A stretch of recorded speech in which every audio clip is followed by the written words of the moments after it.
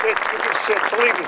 Believe me. If you're standing after it's over, I'll feel much better. Trust me. I did, when they first announced the commencement speaker, Charlotte McDaniel came to visit me, as all you do. Every one of you. I know each and every one of you 118 kids. And so if we really want to get into stories, I can probably do a story on each and every one of you. Charlotte came to visit, Mr. Deal, whatever you do, we know how you are. I said, what do you mean you know how I am? She says, you're emotional. I said, I do get a little emotional. I do. She said, whatever you do, Mr. Deal, do not get emotional because we'll all start getting emotional too. You know what? Emotions are all right. It's okay. I believe in those things. Feel good about who you are. Feel good about this day. Feel good about having your parents here. It's okay. It's okay to feel good who you are. Anyway, let me get to the speech. When Mr. He's right. I'd probably go off cuff. But anyway, it's like when the players used to say, I'd say one more play. Each player would look and say, oh, we got 10 more. When Mr. Griffith asked me to speak at commencement, my first thought was, why me? He asked me if I remembered Bob Grandizio's speech in 1990, before he defected to Kiski. Bob started his speech with, first of all, a little joke about Swissvale, where he was from. And then he said, the only reason they picked me is because I didn't know what the word honorarium meant. Mr. Griffith explained to me that today there'd still be no honorarium. Then he said, which I really felt good about, in the year of the pandemic, don't worry about it. We're probably going to have to change graduation day. We're probably going to be limited in the people we can bring, and there won't be that many people in the stands anyway. I said, well, I'll tell you what. And then he said, finish it up with, you'll do. We're a little bit limited, but you'll do. And of course, Mr. Grandizio returned to Shady Side in that time. I graciously accepted this speech, and I said, Mr. Grandizio returned to Shady Side in spite of the honorarium. He finished his career in the right place. What a great friend and mentor he was to me. Have a passion, find a mentor. Have a passion, find a mentor. Find somebody that you trust, you believe, you can role model after, and you can look up to. Find a mentor. He was the best. Reverend Johnson, Miss Lang, Mr. Griffith, Mr. Kamen, Miss Sabadell, Miss Nixon, Dr. Asmonga, and Mr. Davies, I'm honored to deliver the commencement speech for the class of 2021. I've been fortunate to work with the most incredible group of teachers, coaches, students, parents, and friends for 39 years. Friends and colleagues have supported me for all of these years, and I thank them. I'd like to dedicate this talk to one special teacher who passed away this year, Miss Angela Irvin. Angela embodied everything that is special about Shady Side Academy. She was brilliant, kind, and a caring English teacher. The impact she had on her students, department members, and faculty should never be forgotten. I'd like to talk a little bit also about my life at Shady Side, how Shady Side helped us. My wife, Cheryl, and I arrived 39 years ago from Gastonia, North Carolina, where we've been teaching for 5 years. You see, for us, this was a stepping stone. We were both she was from outside Boston. I was from a small town in upstate New York. We were going to head back, a little 5-year commitment, and move back closer to home. Of course, this place was so beautiful. We were awestruck. We fell in love with the quiet, gentle nature of this place. We explored the fields and the streams. And I pictured myself right here on this field of dreams, where I could conquer the world, coaching football. Slowly, Shady Side became our home. We started a family, worked hard, and never left. 39 years later, we're proud and happy to call Shady Side our home. We have 3 wonderful boys, David, Brian, and Jason. And they were fortunate to grow up here and benefit from all that a Shady Side education has to offer. They personify Shady Side's mission. Think expansively, act ethically, and lead responsibly. They're all happily moving along in their lives and have families of their own. They have given us 4 little grandchildren, poor Mrs. Deal, all boys again, too shamelessly spoiled. We have many blessings, in a large part due to Shady Side Academy. Now, the important part, to the class of 2021. So here you are. You made it through this difficult year, through many years, and countless hours of hard work. Your teachers supported you. Your parents supported you. And now we have arrived at this glorious moment of joy and celebration. You adapted, you persevered, you met all the challenges of a year and a half of functioning in a relentless pandemic. And you did it with kindness, grace, and a deep caring for others, including your teachers and your parents. I remember back to September when we all, with much trepidation, started the school year with in-person learning under the leadership of Mr. Griffith. Teachers, administrators, support staff, METs, the building and grounds people spent hours meeting and planning to set up the safety protocols. We were meticulous with every detail, but the one thing we couldn't control was you. We didn't know if you would grasp the gravity of the situation.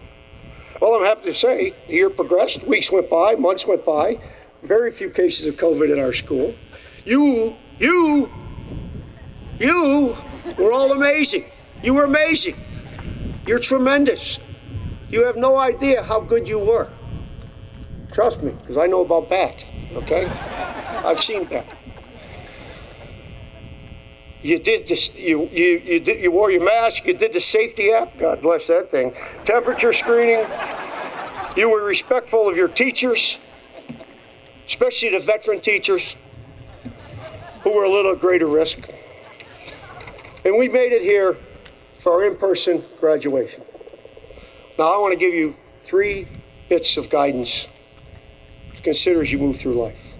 My oldest son, Dave, went to Kenyon College. Katie, you're going to love it. And when he graduated, we were fortunate to be present for the commencement speech given by David Foster Wallace, entitled, "This is Water." As we were listening, we realized that we were hearing something special. Mrs. Deal and I. I'd like to read this excerpt from the speech, which was later made into a book. There are 2 young fish swimming along, and they happen to meet an older fish swimming the other way. "Morning, boys. How's the water?" And the 2 young fish swim on for a bit, and then eventually one looks over at the other and goes, "What the hell is water?"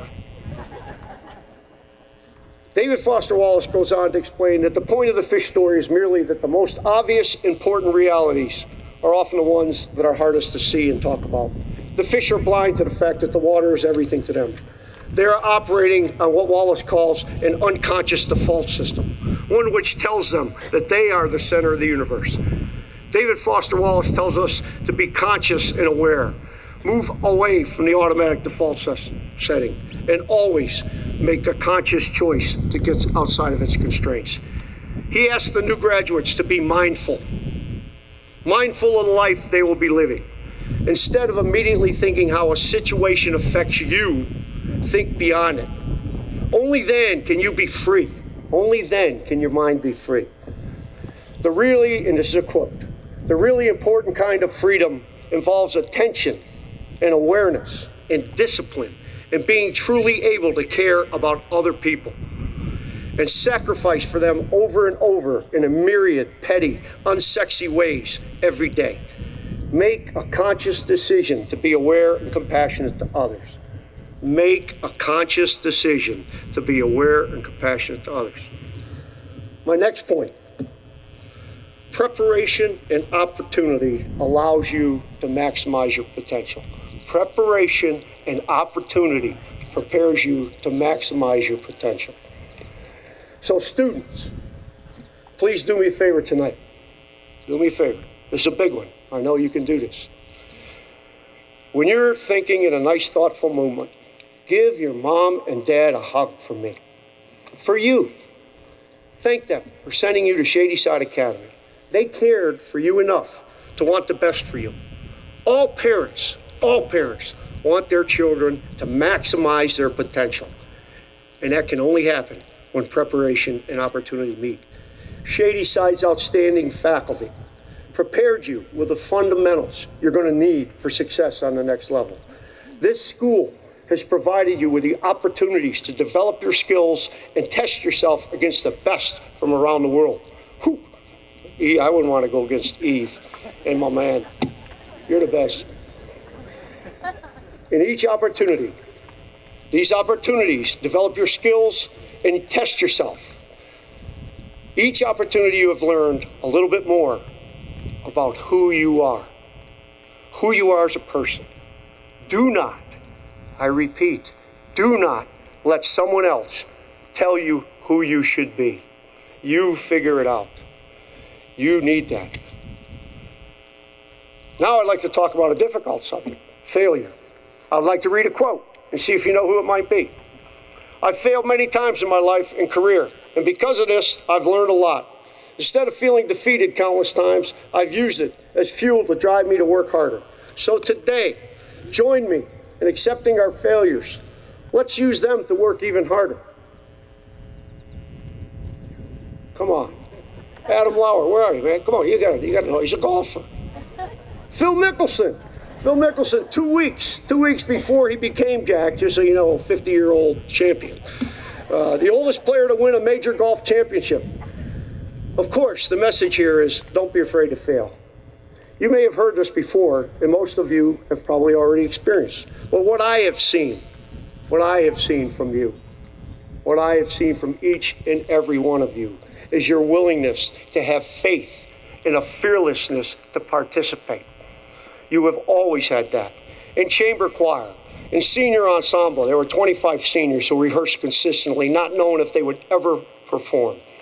20 seniors who were in a fall play in a musical. 7 seniors participated in Science Olympiad. 40 seniors were involved in student council, student government, club leadership, captains.